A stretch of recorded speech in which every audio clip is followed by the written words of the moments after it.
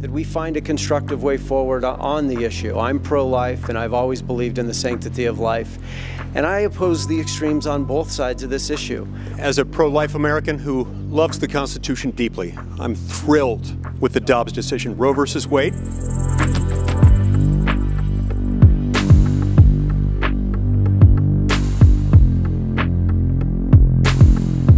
It's now out of reach of many Americans, and I fear even middle-class Americans as well. It's far too expensive.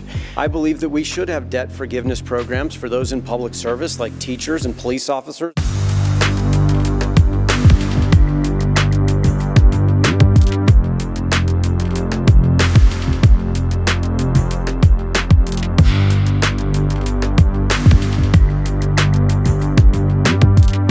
I think you know exactly how important it is, and I think you knew how important it was when you sought to urge the White House that had lost an election to find fake electors to overturn the will of the people.